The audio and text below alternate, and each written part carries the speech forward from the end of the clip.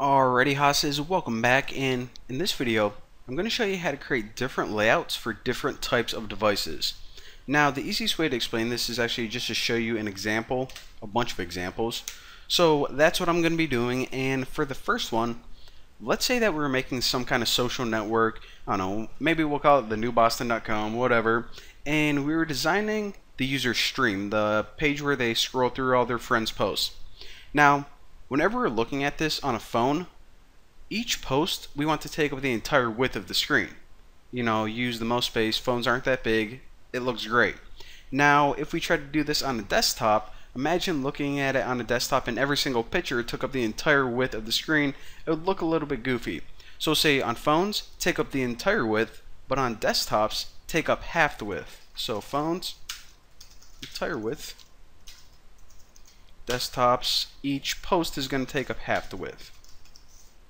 So how do we accomplish this? Well, everything in Bootstrap that we want to be responsive, we need to stick inside a row, and then we make a whole bunch of columns.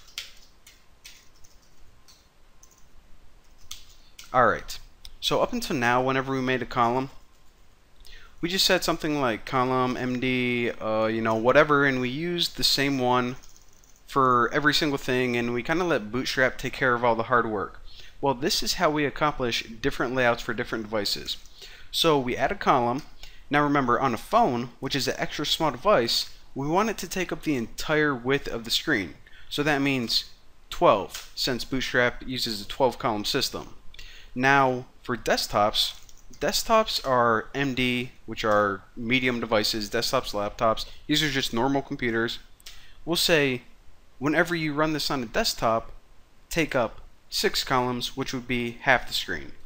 And just so we have something to look at, let me change the background to like light blue.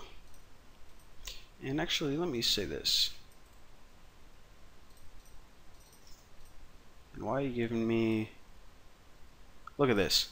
It suggested the name light blue to me, and then it told me there's a typo in it. Well, maybe you shouldn't have gave me a typo when, or maybe you shouldn't have suggested it if you're just gonna give me a freaking typo, so that's your fault. Alright, so now let me just change these colors so it's a little bit easier to see. So what do we have? Blue. That's what I like about IntelliJ too. Look at these colors pop up, so you can actually change them right from here, which is pretty sweet. And alright, good enough. Let me run this. Alright, so check it out. I'm looking at it on a desktop right now, so each of these little posts or images, whatever they would be, they're going to take up half the width of the screen. And then if I was looking at it on my phone, which is a smaller device, they would take up the entire width of the screen. A brilliant user experience. Now, let me just run one more little example like this, just so we have something else to play with.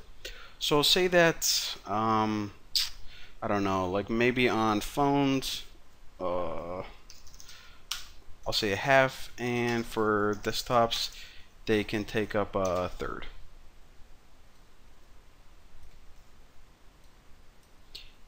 And let me change this right there, and maybe right there.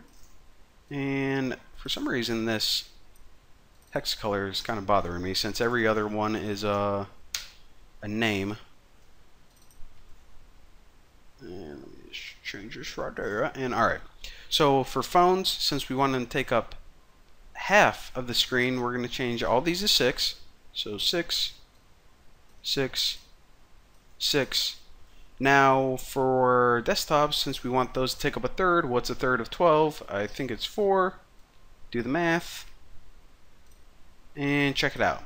So this is a desktop, and remember, on a desktop 4 goes into 12 3 times. Now on phones and smaller devices, check it out. Each of these little sections take up half of the width of the screen. So maybe you want to like the user's menu bar on the left, and maybe like all their content on the right. Whatever you want to do, get creative. Now another cool thing I want to show you guys is how to offset columns. And by offsetting columns, I mean, you see how this green column, or this little green section right here, is directly under this blue section, well, sometimes you want to indent it a little bit, so you don't want it to start until like right here where my mouse is. So how do you kind of offset it from the side a little bit? Well, I'll be like offsetting columns. Offsetting, is that not a word? I thought it was. Interesting. Alright, so div class row and div columns right in there. Alright. So what we would do here is let's just give it a column of like MD4. So it's going to take up a third of the screen whenever you're looking at it on a desktop. And let me just put 4 wide or something in here and give it a color too. Alright, so we got one little chunk and it's taking up a third whenever we're going to look at it on the desktop. Now, if I wanted to make another row underneath it, but I wanted this to be offset by a little bit, what I can do is this. I can make pretty much the same exact thing, but I can pass in one other class, and that's column MD offset, and we'll offset it by like 2, whatever. So in other words, it's not going to start right up against the left side, it's going to go 2 over and then start. So if I run this, check it out. So this one, we just said take up a third of the screen, which it did, and this red one right here, it's also taking up a third of the screen, but we offset it. In other words, you said before you begin, move 2 columns over and then do your thing. Now remember, whenever you're doing this, that you wasted 2 columns on offsetting, so you don't have 8 other columns to work with. You only have 6, since 2 for offsetting plus 4. So, and that wasn't me. That was not me. Alright, now the last thing I want to show you is how to nest rows. So say that like you had a little chunk right here, or let's do it this way. So say that each of these were like a post for your social network, and inside here you also wanted to create a bootstrap. So you pretty much wanted to take a layout and stick it inside another layout, but you wanted to make it all responsive. Sounds confusing, right? Well, it's actually pretty easy. And let me scroll up so you guys, all of that is out of sight, out of mind. So nesting rows. So let's just go ahead and make a generic div and class row div class, and we'll just say that we're making like a column that's 9 wide. So we won't make it take up the entire screen. We'll say column on desktops and every device. Actually, this is going to take up 9 out of 12, which is 3/4 of the screen. Alright, so here is our main content. We'll say that like, hey, I went to the movies today. So this is, like some girls post on some social network, and inside here we wanted to make another section, let's say for the comments, that was also responsive. Well, all we have to do is we start making, actually let me separate this so it's a tidbit easier to see.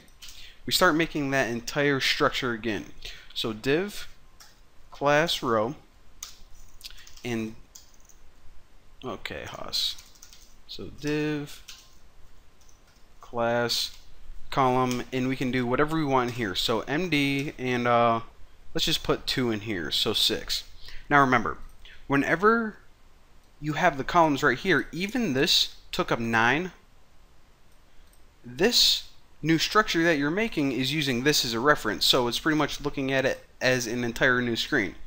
Now remember, you still can't exceed 12 columns, but even if this is 9, you can have 12 columns in here, just no more than that. So we'll say in here, I'll just say like child 1, and let me just give it a style. So background, what's this, like light blue. Let me add one more.